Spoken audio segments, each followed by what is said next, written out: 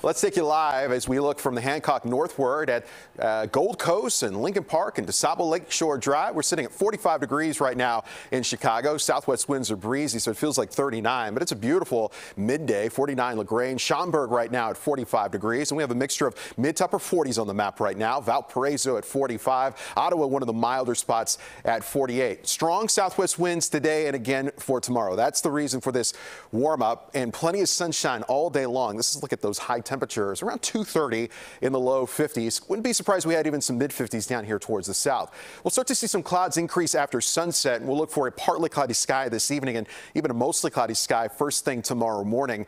But look how much more milder we are tomorrow morning, mid to upper 40s, basically where we are right now. That's how we'll start our Friday. And in Friday, on a mostly cloudy note, strong southwest wind and highs mid to even upper 50s in the forecast. So 2 warm days, and then Saturday, the temperatures start to come down. That 50 degrees on Saturday, that's going to occur in the morning time. It's looking like before 9 a.m. And the reason for that, we have a front in the forecast. So for Saturday, plan on a chance of rain, mainly in the morning, plan on windy conditions and plan on falling temperatures with that front. And those rain chances with that front start to enter the picture tomorrow evening. There's even a possibility tomorrow night that we could get a rumble of thunder and a flash of lightning out here towards the northwest and western suburbs. That's 5 a.m. on Saturday morning. And notice on Saturday, the best chance of rain in the morning hours because that front takes the moisture with it. We're looking at falling temperatures, windy conditions.